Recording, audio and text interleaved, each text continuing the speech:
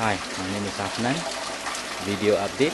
Today is 27th of October 2009. This is my home kit. It's been running for the last I think about 3 to 4 weeks.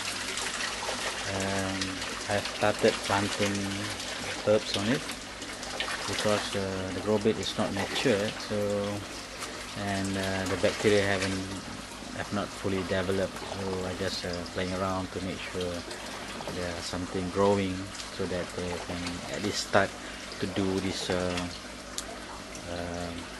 biological process that will clean the water. There's few changes I've made to the system. Previously I've used 20-watt pump, but it's a bit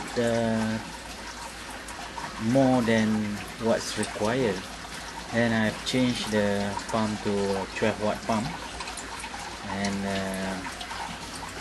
no other changes to it.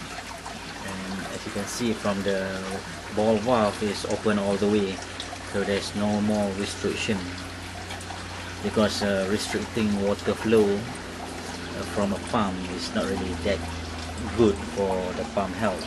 It may shorten the pump life.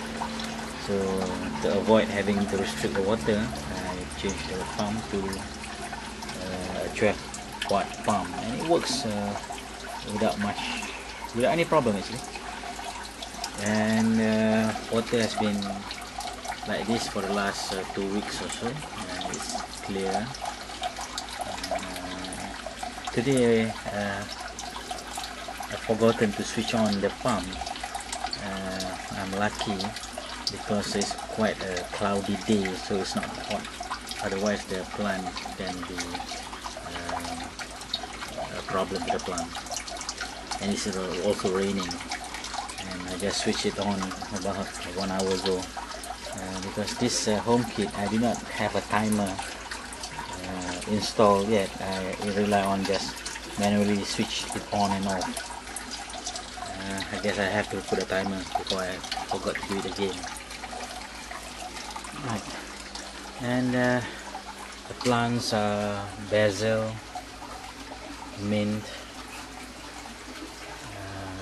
the Vietnamese coriander, the water celery, and this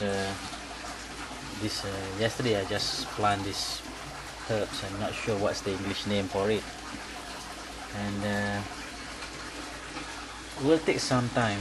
Normally around after 3 or 4 months only the grow bed will be fully colonized with the bacteria, then the system will do well. Okay, this is the home kit I have, and no problem with it. You can see the water flow, water coming out. This is from the small drip hole, and this is from a 12-watt pump, and it's just about to flush.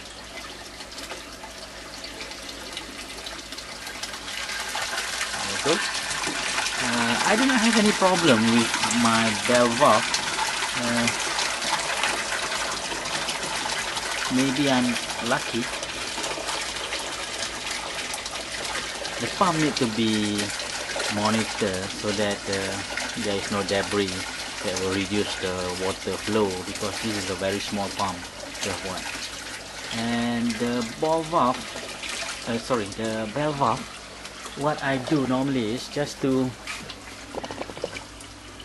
I will normally open up the valve, and I'll use a bottle brush to clean it up. That's all you need. I just use bottle brush and clean it up and put it back together. So it doesn't give me any problem. This is my home kit, and my main aquaponics set. These 2 growth bed, I'm just started to sow some chilies, and this one is a lady's finger, and some turmeric plant. I just start planting it because I've shifted it across. Then I'm waiting for the growth bed to condition and looking at the valve operation. that fern and the other bed with herbs not having any problem. I'm thinking of shifting the fern to a new grow bed that I have made on the wall, on the brick wall or fence. I made the new grow bed, and I will plant fern on this one. Since fern take very minimum care, you don't need to really take care of the ferns, so it's best for them to be planted way up high so that you don't need to do any maintenance. Okay, this is the grow bed. I just finished completing doing this about 3 or 4 days ago. Well, over the last weekend actually, last Sunday. 4 meter long. The water inlet, that's the water inlet, and 2 water outlets, one at this end and the other one will be right at the end. That's another water inlet outlet. It's just overflowing. There's no siphon or no bell valve in this setup. It's just that when I switch off the pump,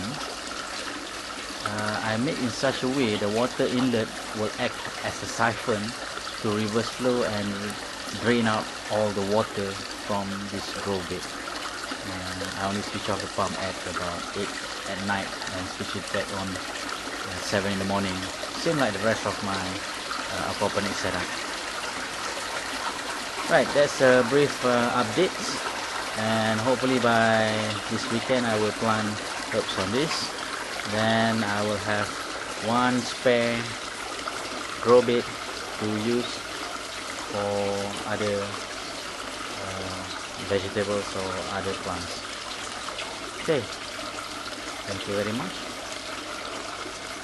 Bye.